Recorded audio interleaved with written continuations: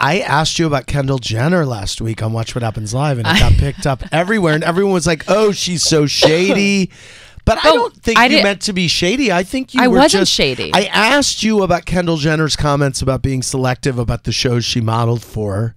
You said lucky for her because I've never been in that position, and I've had to break barriers every day. But I didn't think that was you being shady.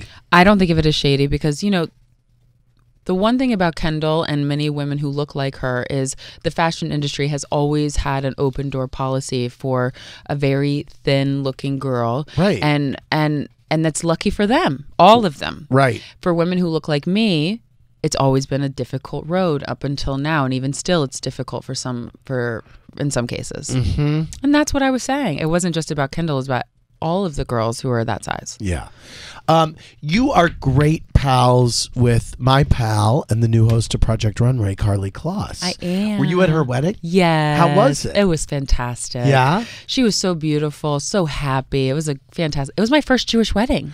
Wow. Yes. And she has converted, right? Yes. Because her husband is Orthodox. Yes, I he think. is. Yeah, Josh. Yeah. Wow. And do you know them as a couple well? Yes, he's so sweet and kind. They're both like just sweet, genuine, kind people. She's so sweet. And I'm so happy for both of them. Where was the wedding?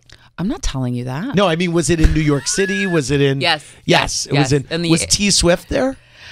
I'm not telling you anything. Oh, damn. I know. They took our phones. Really? Yeah, it was like that. Wow. Mm-hmm. Good, as they should have. Yeah, and I actually kind of love that idea. Bet. I think if I were to get married again, like I would totally do the take the phone, confiscate them. Right. Mm-hmm. I think T Swift was definitely at the wedding. Do you know T Swift? No, I don't know her personally. You don't know her personally, except you met her that day. Right.